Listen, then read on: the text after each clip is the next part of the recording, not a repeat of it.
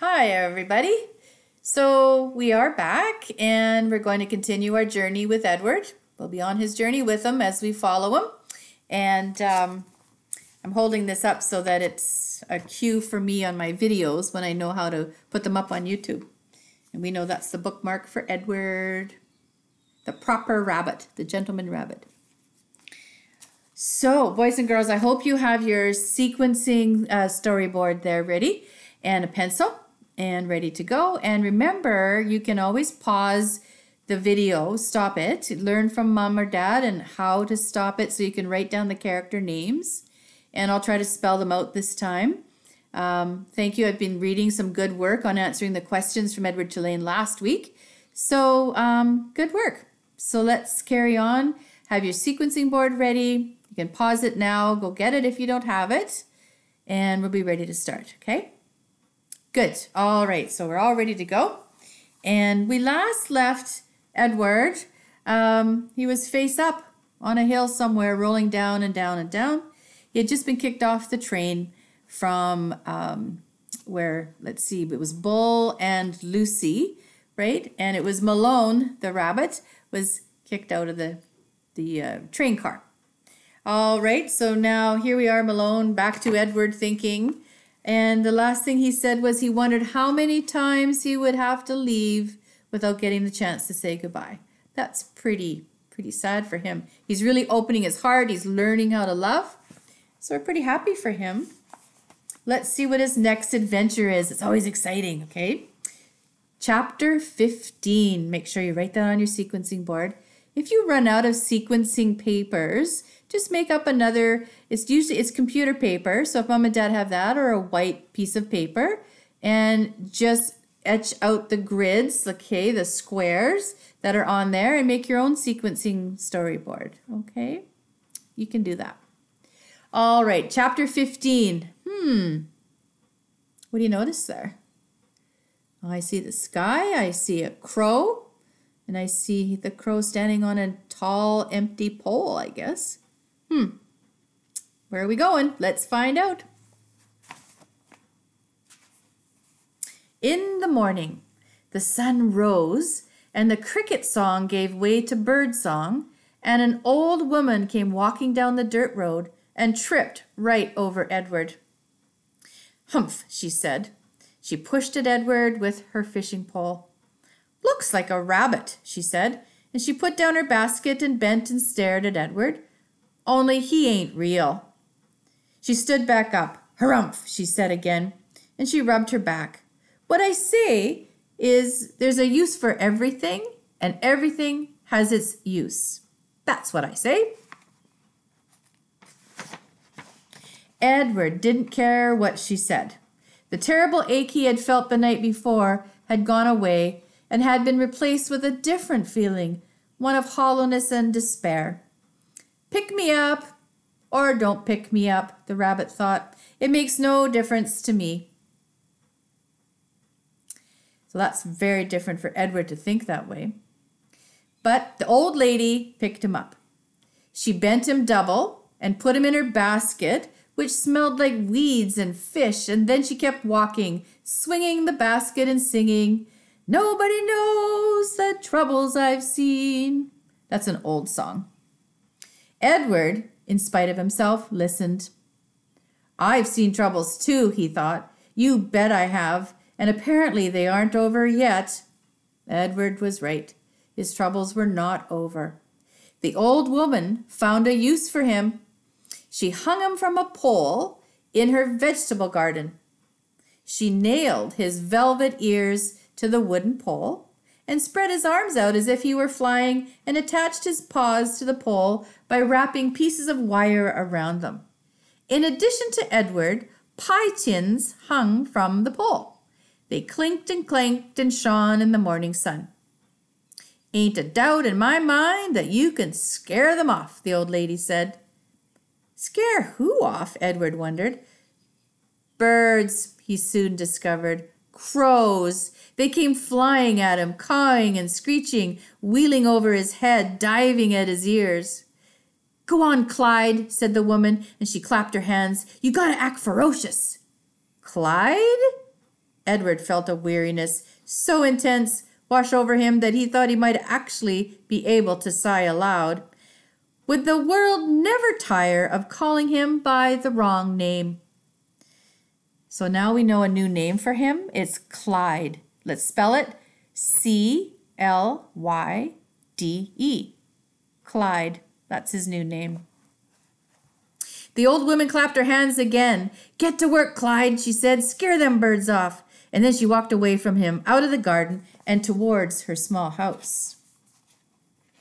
The birds were insistent. They flew around his head. They tugged at the loose threads in his sweater. One large crow in particular would not leave the rabbit alone. He perched on the pole and screamed a dark message in Edward's left ear. "Caw, caw, caw," without stopping. As the sun rose higher and shone meaner and brighter, Edward became somewhat dazed.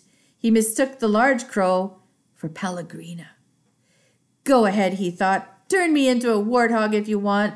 I don't care. I am done with caring." "Caw, caw," said the Pellegrina crow.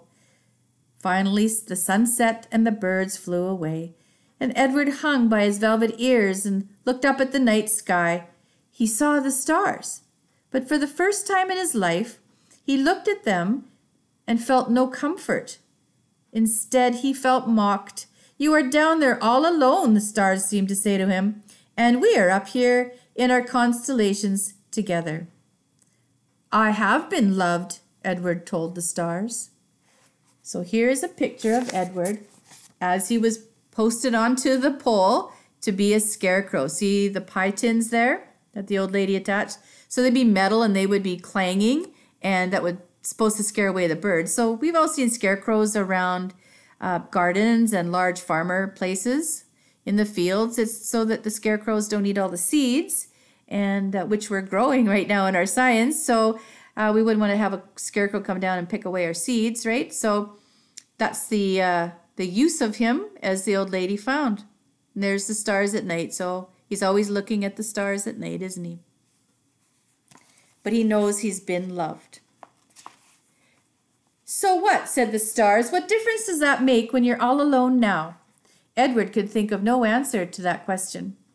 Eventually the sky lightened and the stars disappeared one by one, and the birds returned, and the old woman came back to the garden.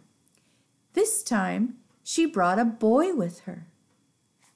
End of chapter 15. A boy coming to where Edward is. Let's see what happens there. So chapter 16, write that down now. We're coming up to chapter 16. There we are. There's the boy. Let's take a good look. He's got something in his hands. I wonder what that is. So we know that he's in a big garden of some kind. And so the old lady brought a young little boy. He's got some kind of tool with him. It's an old-fashioned hoe for the garden, for picking up probably, let's see, maybe the weeds in the garden. Remember, this story is being told like 100 years ago. So this little boy has older style clothes on. He looks a bit dirty, a little bit sad. Well, let's see what happens about this. So chapter 16. "Hey, Bryce," said the old woman, "get away from that rabbit. I ain't paying you to stand and stare." Now remember, this book travels around the country, and this time they're in the back country where their grammar in speaking isn't as nice as it is here. And so you're going to hear me read like that, like "get away from that rabbit." Really, it's "get away," but the author is using "get away." "Yes'm," said Bryce. He wiped his nose with the back of his hand and continued to look up at Edward. The boy's eyes were brown with flecks of gold shining in them. "Hey," he whispered to Edward. And a crow settled on Edward's head, and the boy flapped his arms and shouted, "Go on, git!" And the bird spread his wings and flew away. "Bryce!" shouted the old woman. "Ma'am?" said Bryce. "Get away from that rabbit. Do your work. I ain't gonna say it again." "Yes'm," said Bryce, and he wiped his hand across his nose. "I'll be back to get you," he said to Edward. The rabbit spent the day hanging by his ears, baking in the hot sun, watching the old woman and Bryce weed and hoe the garden. Whenever the woman wasn't looking, Bryce raised his hand and waved. The birds circled over Edward's head, laughing at him. What was it like to have wings? Edward wondered. If he had had wings when he was tossed overboard, he would not have sunk to the bottom of the sea. Instead, he would have flown in the opposite direction, up into the deep, bright blue sky. And when Lolly took him to the dump, he would have flown out of that garbage and followed her and landed on her head, holding on with his sharp claws.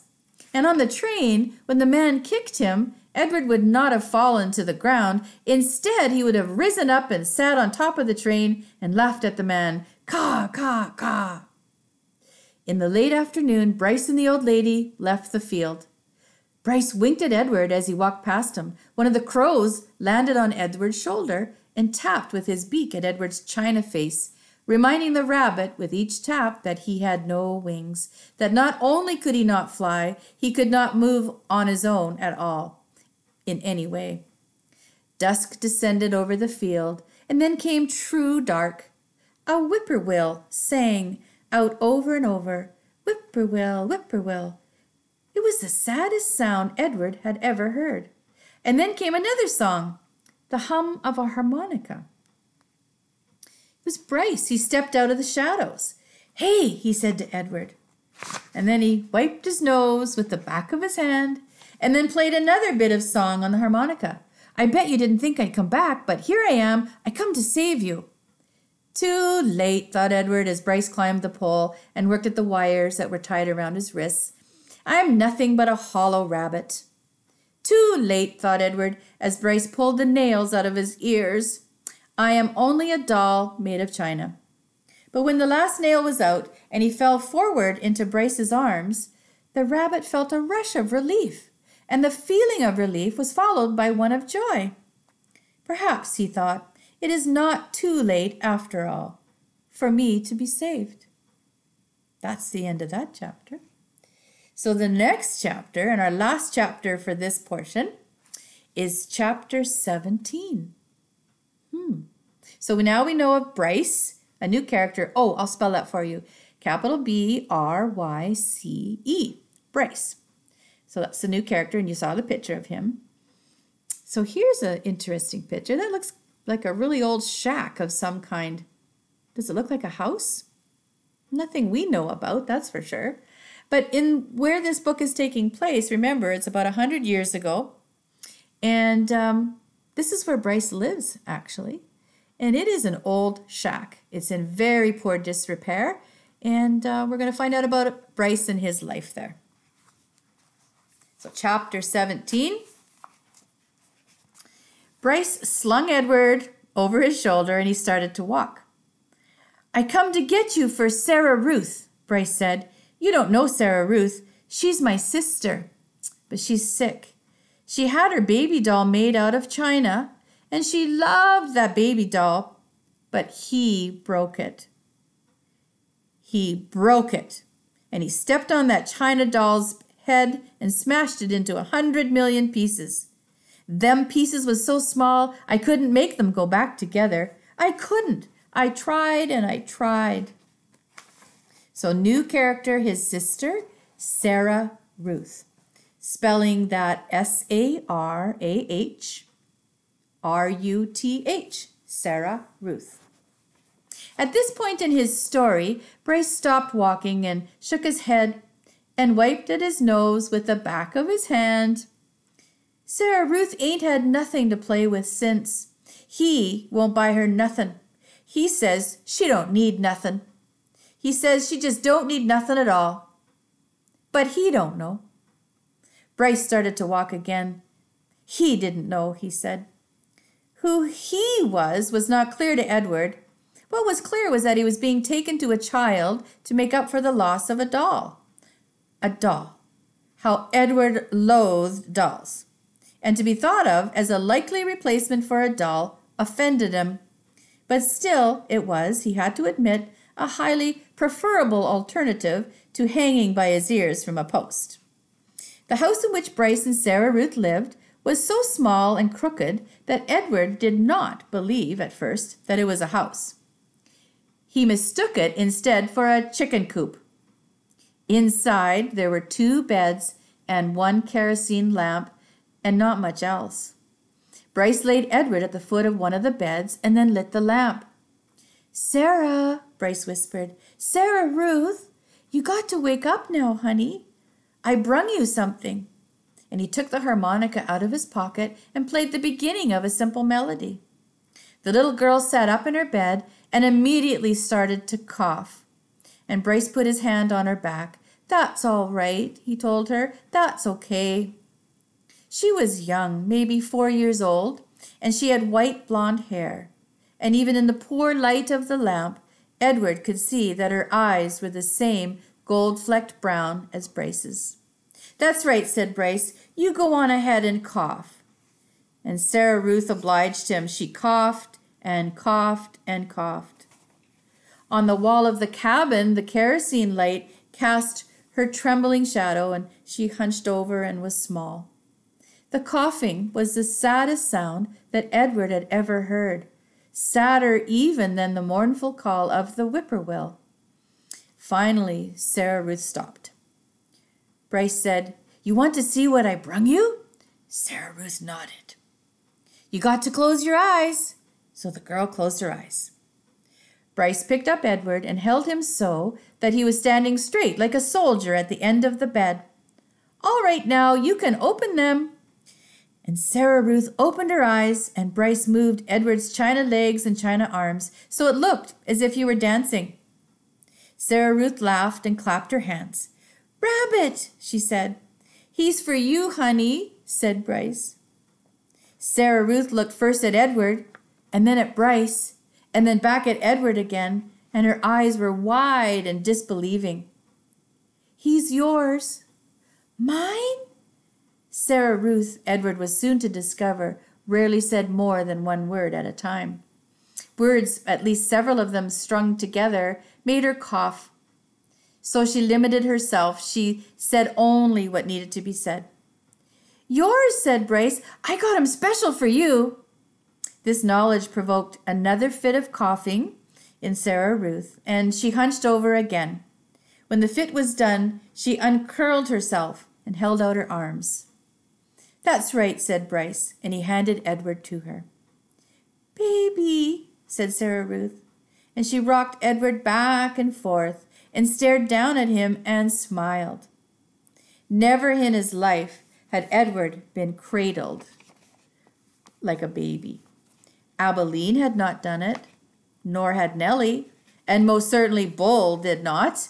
It was a singular sensation to be held so gently and yet so fiercely, to be stared down at with so much love.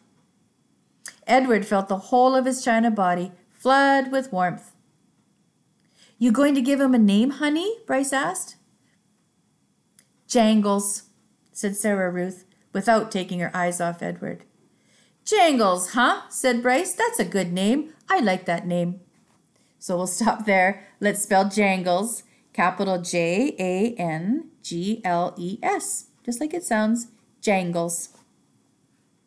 I wonder what Edward thinks of that. "Hush," she said to Edward as she rocked him back and forth. "From the minute I first seen him," said Bryce, "I knew he belonged to you. I said to myself, that rabbit is for Sarah Ruth for sure." "Jangles," murmured Sarah Ruth. So here's the picture of the 3 of them together. There's Bryce on the harmonica, Sarah Ruth with Edward, or now Jangles, and she's really liking him, and she just loves him to death already. And Edward looks happy, or Jangles. Now you can see that Sarah Ruth looks a little bit sick in the picture. Her eyes are a little dark underneath, and she wasn't feeling very well, that's for sure. And that's the inside of the little shack. A couple of beds, and there's a chair I see, and nothing on the walls. See, it's pretty plain, barren. Well, there's the kerosene lamp up there. That's the only light they would have had at nighttime. Outside the cabin, thunder cracked, and then came the sound of rain falling on the tin roof. And Sarah Ruth rocked Edward back and forth, and Bryce took out his harmonica and started to play, making his song keep rhythm with the rain. That's the end of chapter 17, everybody. I hope you take some time to draw that or re-listen to this story, this part. That's 3 chapters. Next, after this is finished, you'll see carrying forward that the next other chapters will be coming, and it's more story about Bryce and Sarah and Jangles. Okay, so thanks for listening. Glad you were here, and we'll talk soon. Bye-bye.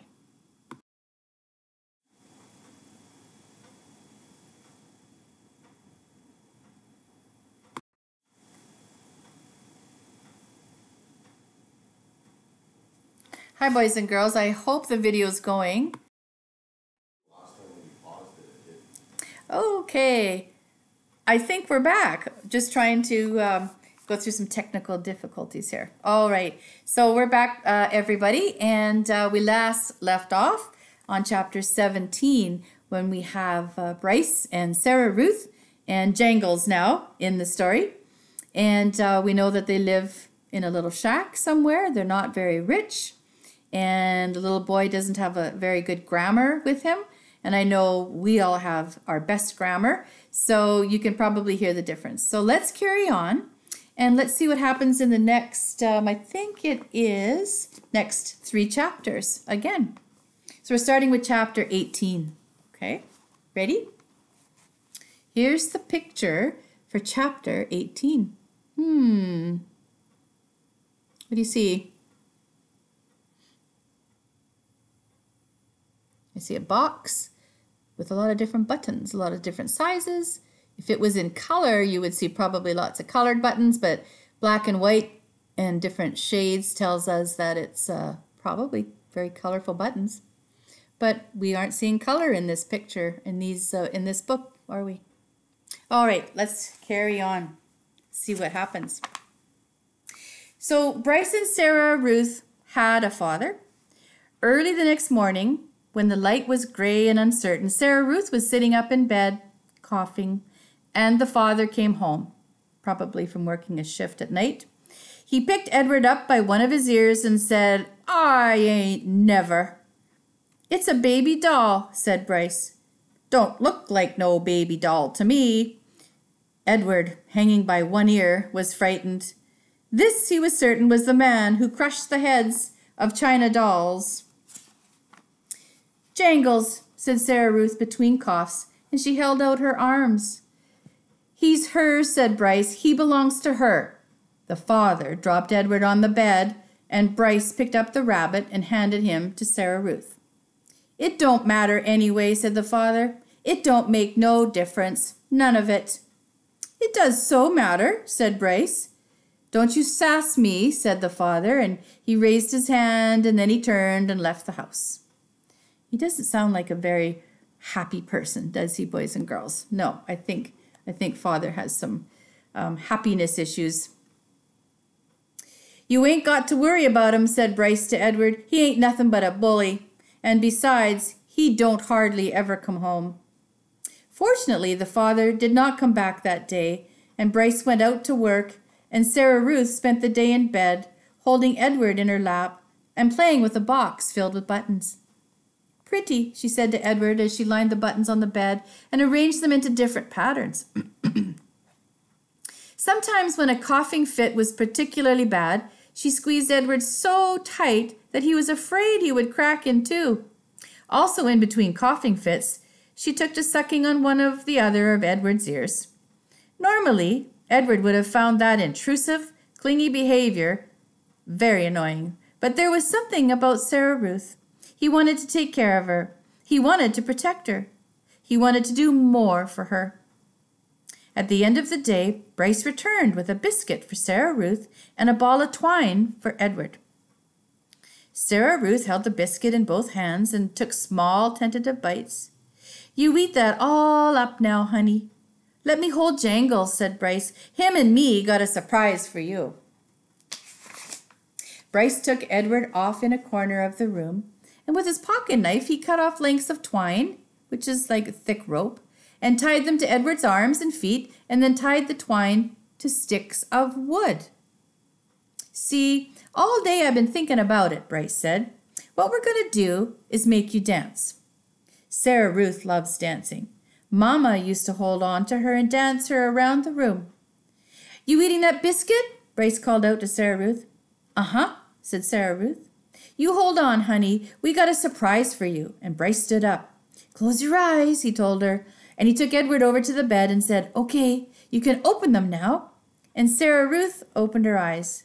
Dance, Jangles, said Bryce. And then moving the strings with the sticks of his one hand, Bryce made Edward dance and drop and sway.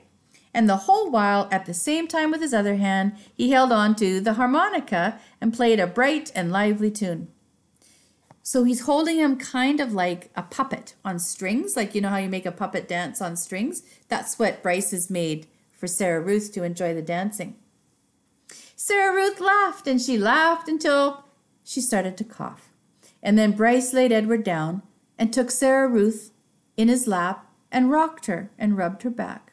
You want some fresh air? He asked her. Let's get you out of this nasty old air, huh? And Bryce carried his sister outside. He left Edward lying on the bed, and the rabbit, staring up at the smoke-stained ceiling, thought again about having wings. If he had them, he thought, he would fly high above the world to where the air was clear and sweet, and he would take Sarah Ruth with him. He would carry her in his arms. Surely, so high above the world, she would be able to breathe without coughing. After a minute, Bryce came back inside, still carrying Sarah Ruth. She wants you too, he said. Jangles, said Sarah Ruth, and she held out her arms. So Bryce held Sarah Ruth, and Sarah Ruth held Edward, and the three of them stood outside. Bryce said, You got to look for falling stars. Them are the ones with magic. They were quiet for a long time, all three of them looking up at the sky. Sarah Ruth stopped coughing, and Edward thought that maybe she had fallen asleep. There, she said, and she pointed to a star streaking through the night sky. Make a wish, honey, Bryce said. His voice was high and tight. That's your star. You make your wish for anything you want. And even though it was Sarah Ruth's star, Edward wished on it too. That's the end of chapter 18. Interesting. Here we're going to chapter 19. Now, what have we got there?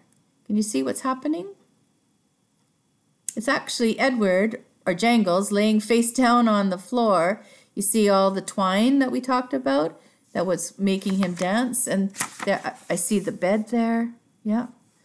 So there's Edward laying face down. I wonder what happened. Well, let's find out.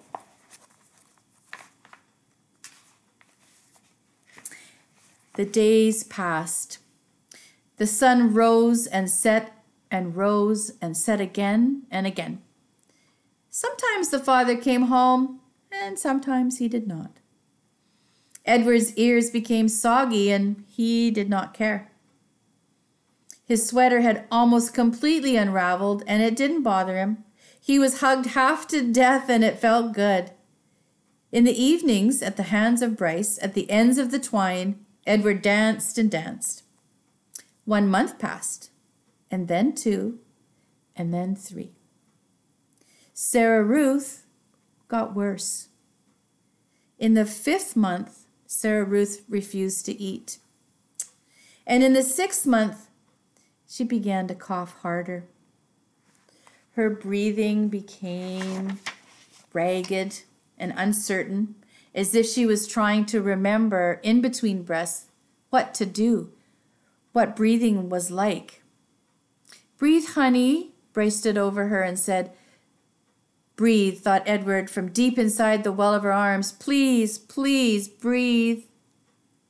Bryce stopped leaving the house.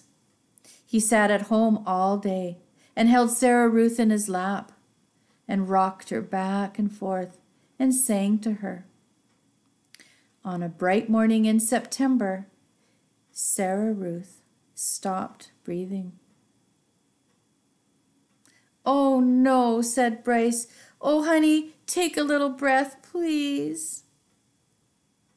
Edward had fallen out of Sarah Ruth's arms, and she had not asked for him again. So face down on the floor, arms over his head, Edward listened as Bryce cried. He listened as the father came home and shouted at Bryce. Then he listened as the father wept. You can't cry, Bryce shouted. You got no right to cry. You never even loved her. You don't know nothing about love. I loved her, said the father. I did love her. I loved her too, thought Edward. I loved her, and now she is gone.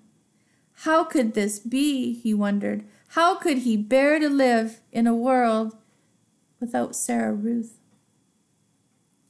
The yelling between the father and son continued, and then there was a terrible moment when the father insisted that Sarah Ruth belonged to him, that she was his girl, his baby, and that he was taking her to be buried. She ain't yours, Bryce screamed. You ain't taking her. She ain't yours. But the father was bigger and stronger. He wrapped Sarah Ruth in a blanket and carried her away. The small house became very quiet. Edward could hear Bryce moving around, muttering to himself. And then finally the boy picked Edward up. Come on, Jangles, Bryce said. We're leaving. We're going to Memphis. And here's the picture of Bryce and Edward leaving. So that was a pretty sad chapter. And if we were in class, guys, then at this point I would stop and talk to you about what happened to Sarah Ruth. Pretty sad. Bryce loved her so much, and so did Jangles. He loved her just as much. And she had trouble with breathing, and she just stopped. And I know some of us might be feeling pretty teary, so I always have Kleenex ready for this part of the book. And if you have some Kleenex, you can stop and you can just take a minute to yourself and think, oh my, that was very sad. And now we would come to the carpet as a class, and we would sit together and we would just talk about what made us sad there. And if you're feeling sad and if you're not sure what you're feeling right now, I know that you think that this is a sad situation for Sarah Ruth and Bryce and Jangles, and it's okay to be sad. It's absolutely okay. Because when we lose somebody that's close to us, it makes us sad. And in our story, it made Bryce and Jangles very sad, and the father was also very sad. And it's okay to cry. And now that we talk about it, and I actually let your mom and dad know ahead of time. So if they're sitting beside you right now, they might be giving you a cuddle, or they stopped and they're talking to you about this, because it's important for you to know that it's okay. This is a fiction story, and fiction is not real. And yet, we know that in the world, this does happen sometimes. And so I just wanted Mom and Dad to be close by when we read this chapter. And so you can have a talk about it together. You can hug together. Share some Kleenex together, because I certainly needed mine too. It's really hard to keep reading because I'm so sad with that. But we know it's just going to carry on, and Edward's going to carry on in his journey. So when you're ready, we have one more chapter to read through for this week, and you'll see another adventure for Edward going to start. Okay, so we say goodbye to Sarah Ruth, and we move on with Bryce and Jangles, or Malone, and or Edward, I mean, Jangles and Edward, and we carry on from here. If you have any questions, check in with Mom and Dad. It's okay. Okay? And at school, if we could, we would have a big hug together. Okay. So here we go. Let's pick up our next sequence. And if you're ready, and maybe you might take a break and come back and read this last chapter with me. Okay? All right. So if you've paused and you've come back, welcome back. I hope you feel better. So we're moving on now to our last chapter for this week. It's chapter 20. Take a look at Jangles. He's upright now, and he's on his twine like a puppet. So we last saw Bryce and Jangles going down the road together, and they were going to Memphis. That's a big city in one of the states in America. And so Memphis, you'll hear, it's a big city. All right, let's carry on. Ready? How many dancing rabbits have you seen in your life? Bryce said to Edward, I can tell you how many I seen. 1, you. That's how you and me are going to make some money. I seen it the last time I was in Memphis. Folks put on any kind of show right there on the street corner, and people pay 'em for it. I seen it. The walk to town took all night. Bryce walked without stopping, carrying Edward under one arm and talking to him the whole time. Edward tried to listen, but the terrible scarecrow feeling had come back. The feeling he had when he was hanging by his ears in the old lady's garden. The feeling that nothing mattered and that nothing would ever matter again. And not only did Edward feel hollow, he ached. Every part of his china body hurt.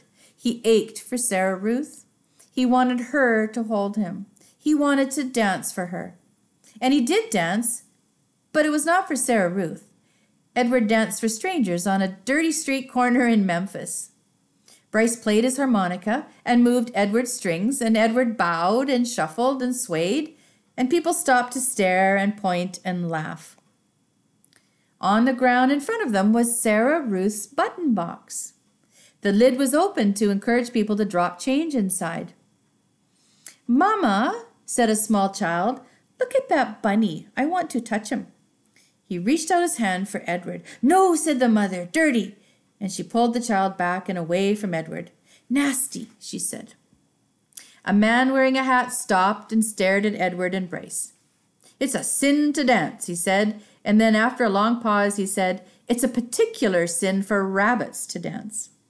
The man took off his hat and held it over his heart. He stood and watched the boy and the rabbit for a long time. Finally, he put his hat back on his head and he walked away. The shadows lengthened. The sun became an orange, dusty ball low in the sky. Bryce started to cry. Edward saw his tears land on the pavement. But the boy did not stop playing his harmonica. He did not make Edward stop dancing. An old woman leaning on a cane stepped up close to them. He stared at Edward with deep, dark eyes. Guess who he was thinking of? Pellegrina, thought the dancing rabbit. She nodded at him. Look at me, he said to her. His arms and legs were jerking. Look at me, you got your wish. I have learned how to love. And it's a terrible thing. I'm broken. My heart is broken. Help me. The old woman turned and hobbled away. Come back, thought Edward. Fix me. Bryce cried harder. He made Edward dance faster. Finally, when the sun was gone and the streets were dark, Bryce stopped playing his harmonica. I'm done now, he said, and he let Edward fall to the pavement. I ain't gonna cry no more. Bryce wiped his nose and his eyes with the back of his hand. He picked up the button box and looked inside it. We got us enough money to get something to eat, he said. Come on, Jangles. So he was trying to make some money, and in our day we call that busking, and you might see that in the summertime on the streets in Vancouver, and it's where talented people play a guitar or they sing or play a violin, and people will put $1 or so into their case, and that's for people to make money. And so that is what Bryce was trying to do too, because now he doesn't have his home anymore, so he's looking for money and he's working. He came up with a plan and he made the plan happen and he got some money. So they're gonna, come on, Jangles was his last, go get something to eat. So I wonder what's gonna happen next. Stay tuned and for next week. Now for this week, be prepared to answer some questions about our 6 chapters that we read, and we went through a lot today. And so, or if you're watching this over 2 days, that's great. Or sometimes you might watch it all at once, but make sure you keep your character names in your sequencing board, and then you can refer back to those when I ask you the questions. Okay, so bye for now, and we'll see you next time on the Edward journey. Okay, bye.